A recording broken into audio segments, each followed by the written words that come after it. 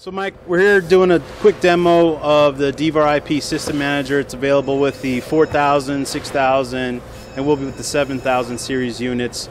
Either end users, system integrators, people there for service have to find out what versions are running, how the system's doing, how the status is.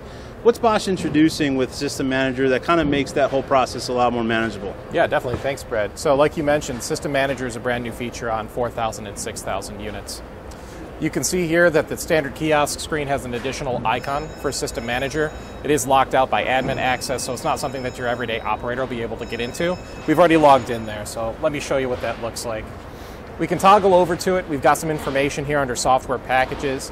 We can see the name of the unit itself. If you have a network that has a multitude of Divar IPs on it, you can identify them by their Windows tag callout. You have the family that it belongs to and the exact CTN that you're using, so you can identify which hard drives are in it, etc., what kind of assortment you have installed. Also the serial number. So if you have any kind of need for tech support, or if you just want to catalog your products, you're able to do so just from this interface. Going down, we can actually see the software packages that are installed on the Divar IP unit. We can see the version of BVMS that we're running currently with 11.1.1 and the patches that have been installed there as well. System Manager 2.0 is also installed in a two-part commander and executor here. It actually, by default, installs a couple of BVMS patches to bring you up to speed and gives you some additional capabilities with remote system management, which I know is something you wanted to also talk about today.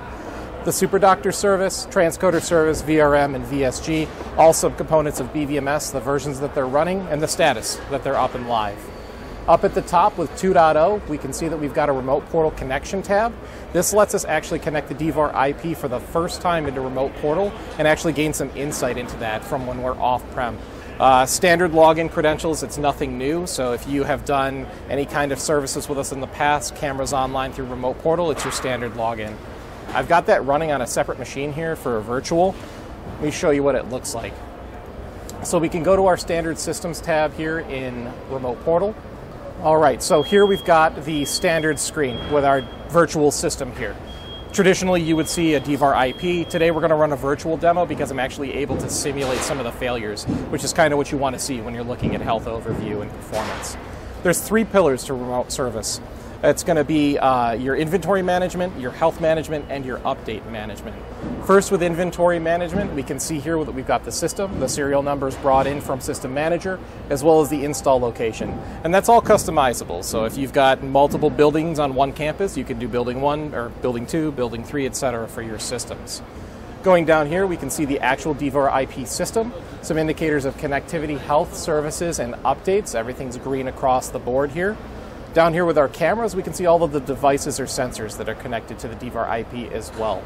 You can see the platform that they're running, the firmware version, the IP address, the MAC address. Connectivity is good on all of these.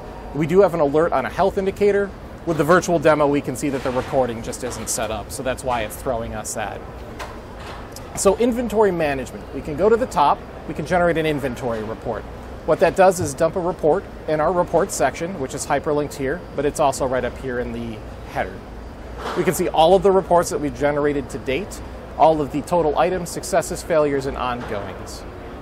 We can go into them, we can get statistics on the system itself, serial number, again, all of the things that we've just gone over, including all of the specifics for the cameras, their status, and what IP addresses they're consuming.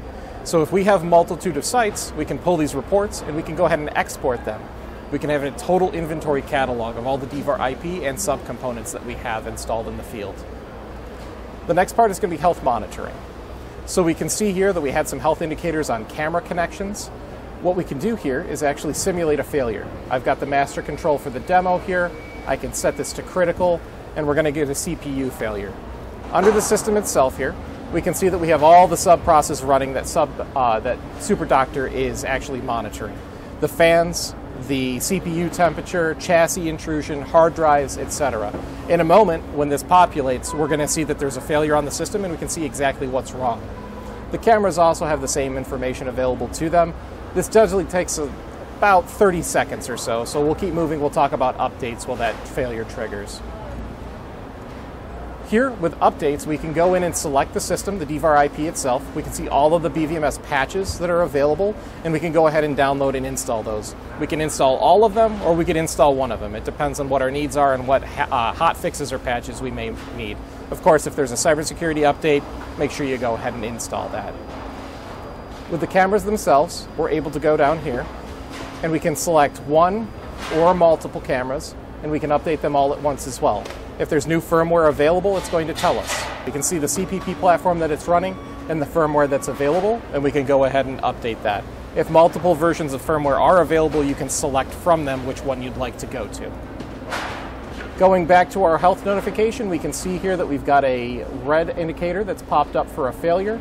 We can see here that the temperature has gone off at 39 degrees Celsius. That's a pretty good indicator that the CPU fan has probably died. We need to get somebody on site to fix that problem. The bonus from this is we have proactive insight, right? Before we roll a tuck, we know that something's going on with the CPU here. We can probably bring another fan, or if a hard drive is going bad, we can bring that additional hard drive on site. So, yeah, I think that also, not only that, but that may be an indicator that the system's running in an environment that's not cool enough, or it's not. They don't have air conditioning. Maybe there's some other elements to this that's not necessarily unit, but could be other factors of the environment as well. Absolutely, and it's all about identifying issues before you have them. Before you lose recordings, you lose cameras, valuable footage. When you go back in the next day and you don't have the footage that you want, that's what this is for.